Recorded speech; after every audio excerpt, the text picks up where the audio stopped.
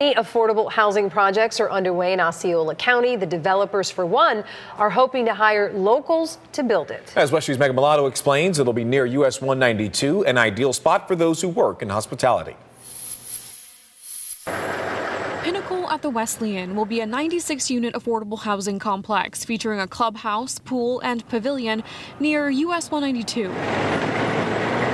It's one of many projects underway to help meet the demand for affordable homes in Osceola County. The county has spent millions in the last couple years. Assistant Housing and Community Services Director with the county, Danica Ransom, says other projects include Cameron Preserve Phase 2, also off 192, the Dillingham Apartments in partnership with mental health clinic Park Place, Buen Vecino in Buenaventura Lakes, which is focused on seniors, and they're working with Birdsong on one of their largest projects, a 354-unit complex near the Sunrail station off Point Siena Boulevard. The county has also helped with the City of Kissimmee's project Haven on Vine and Hope Partnerships project Thrive Studios. We're at this point where, we could probably build new projects every year and they would fill up right away. We're in the midst of probably the biggest affordable housing crisis in this country's history. Tim Wheat with Pinnacle says affordable housing is needed now more than ever. Average rents have skyrocketed over the last few years, and affordable housing has always been a concern. Then it became a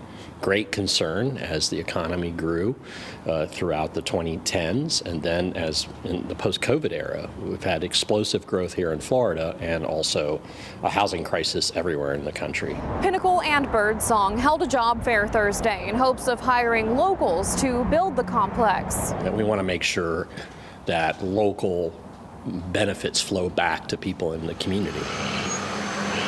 They're looking for a variety: electricians, site workers, painters, and framers. Timelines for the projects vary. Pinnacle at the Wesleyan should be done in early 2025. In Osceola County, Megan Mulatto, WESH 2 News. And if you missed the job fair, it's not too late to apply. Just head to our website, wesh.com, for details.